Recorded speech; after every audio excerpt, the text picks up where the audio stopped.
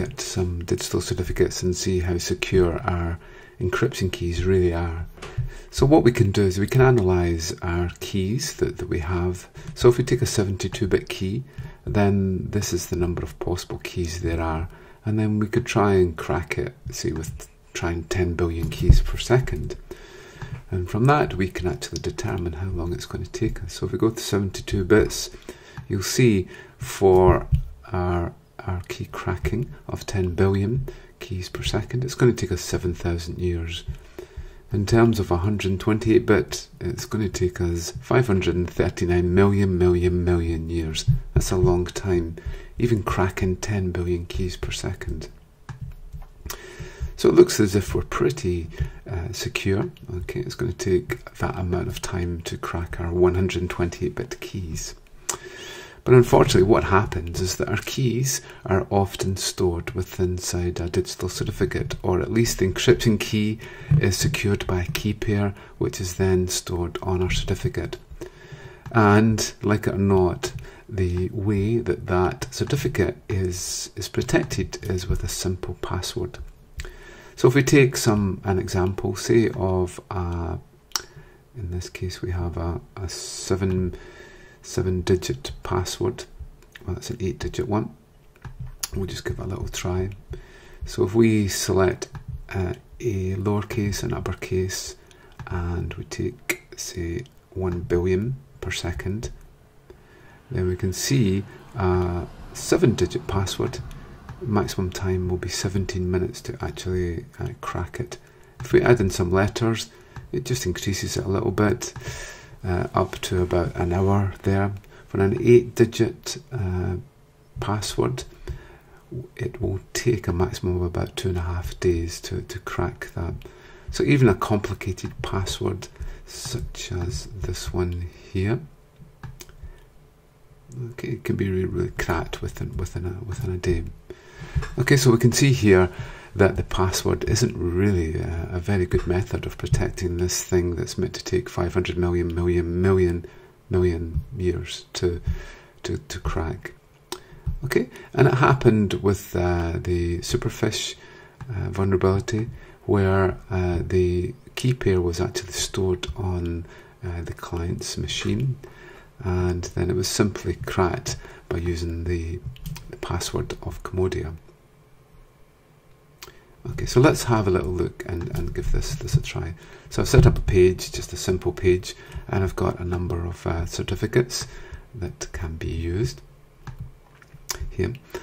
Okay, and then we just put in some passwords there, and what happens is that the code itself will go around and try to open up the certificate. If it doesn't open it up, then it will create an exception. The exception means that it can't open it. So eventually it will get to something that it can open it with. In this case it's apples, and it's able to read it. So the password is apples. I can try again and another one. So in this case the password is battery. So it's going through each one until it finds one there. Try this one.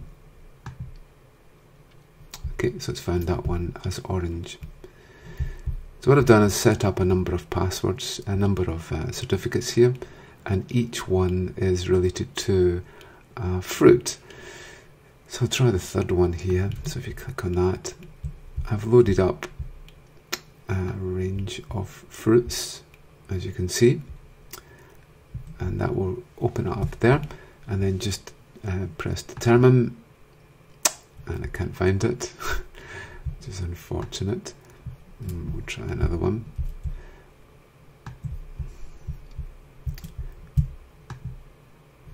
And this time it's found it as strawberry. Okay, so so you should be able to try each of the different digital certificates and see how they're created.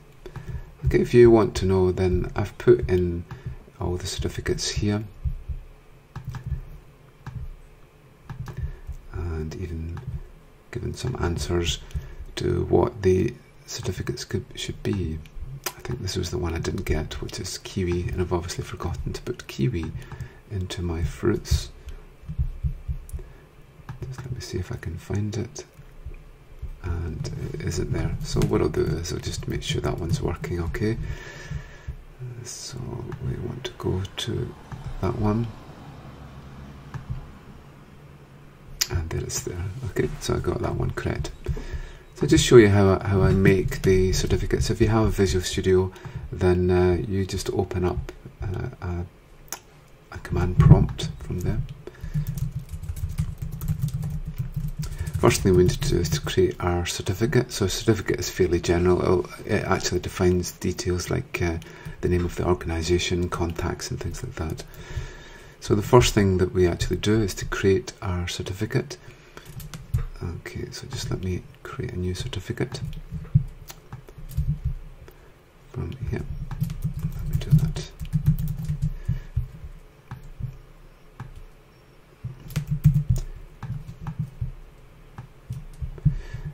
Okay, so I'll just call it build new.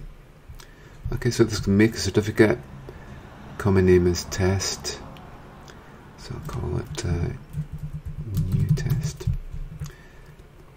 This creates -r creates a self-signed certificate, and so on. This creates a key pair for us, and this produces our certificate.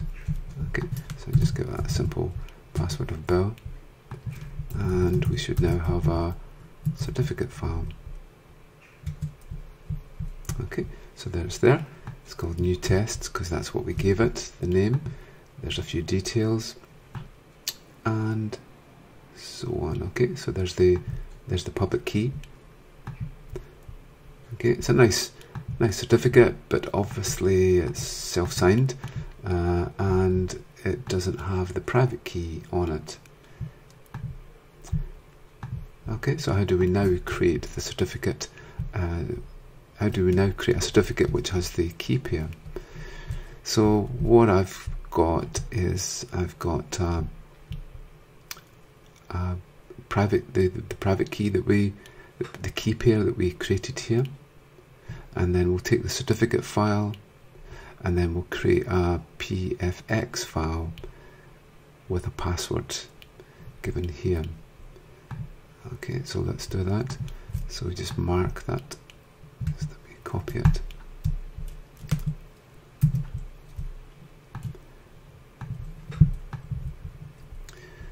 Okay, so the key pair we created earlier was, well, there we go. That's the key pair. That's the certificate we just created, and then we're going to output that into new, and we're going to give it a password of onion. That's the password I've put on my private key pair, and that's it there. Okay, so now I have a PFX file. So you should find that when you're importing, you can import it into your key store. So we use the password of onion.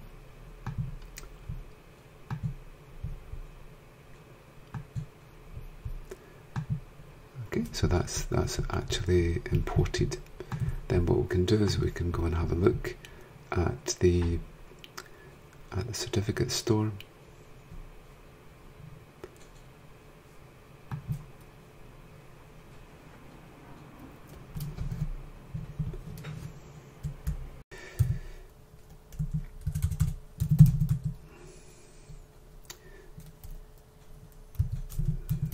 Bring up Cert Manager. Yeah. And there we go, there's all the certificates on the machine, and there's the new one that we've just added. There's the new test, and that's it there. Okay, so have a look, see the difference here. You now have the private key for the certificate. Okay, so that's the main difference that we have with the two certificates that we had before. One just had the public key on it. This one actually has the private key, and it has a key pair. So there we go. Okay, so we can see the public key on it there, and obviously it doesn't show us the private key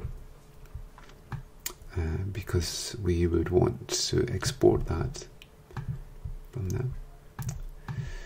Okay, so that shows you the difference. I'll just show you the two certificates again.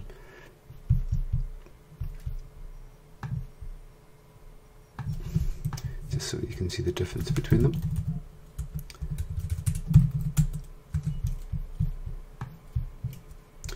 Okay, there they are. Okay, this one doesn't have a key pair, this one does. Okay, and this is the files that we're actually we're checking the exceptions on. So what happens, we keep trying passwords. If we create an exception, then it isn't a valid password.